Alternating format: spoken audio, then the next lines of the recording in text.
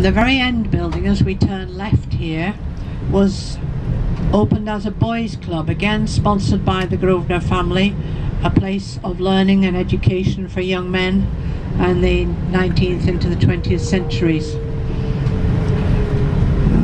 Not sure who's got it. It was a youth club for a while, but that ceased, and I'm not sure who's got it at the moment.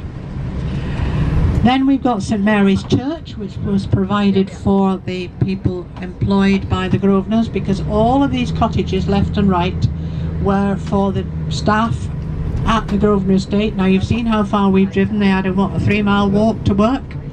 There's the school that they had on the right.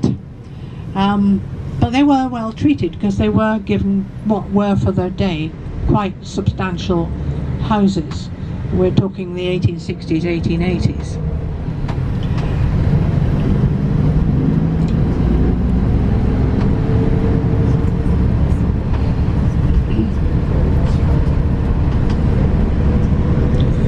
And there you get more W's showing exactly.